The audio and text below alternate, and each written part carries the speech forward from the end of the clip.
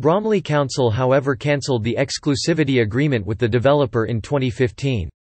Bromley Council however cancelled the exclusivity agreement with the developer in 2015.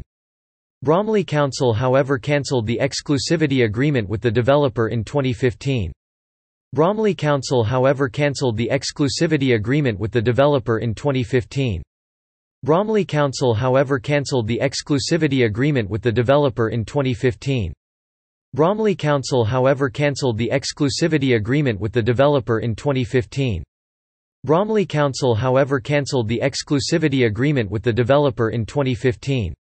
Bromley Council however cancelled the exclusivity agreement with the developer in 2015. Bromley Council however cancelled the exclusivity agreement with the developer in 2015.